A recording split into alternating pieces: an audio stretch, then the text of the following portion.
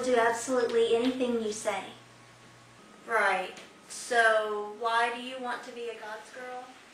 Because it's a good sight. It's fun and empowering, and I like to get naked. Amazing. It is my job. How did you come up with that tiny fez? I wear a fez now. Fezzes are cool. I wanted a way to make my head appear larger, and the simplest way to do that was to make my fez smaller. Now everyone thinks my brain is really big. What made you pick Delorean? I decided that if I wanted to be known by a new name, that it should represent something that I love. Do you like its rear engine? How about its gull-wing doors? I'll tell you later.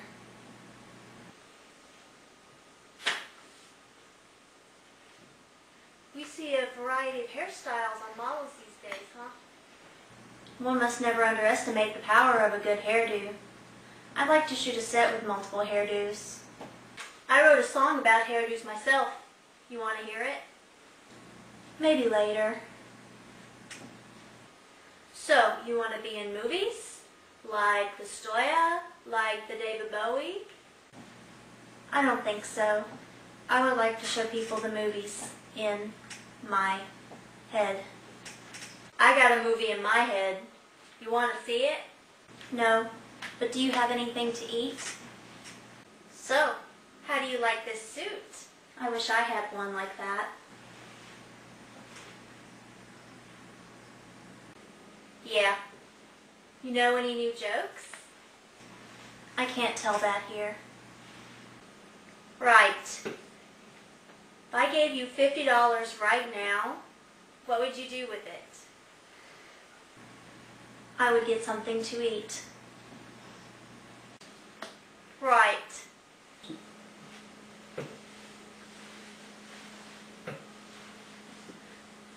It's cold in here, don't you think? No? I don't think you have a very good face. And yet, you're a model. How do you do that? I like to think I have a unique face, and I use my unique face to my advantage. Have you ever been to a psychiatrist? Or taken drugs? I'll tell you later.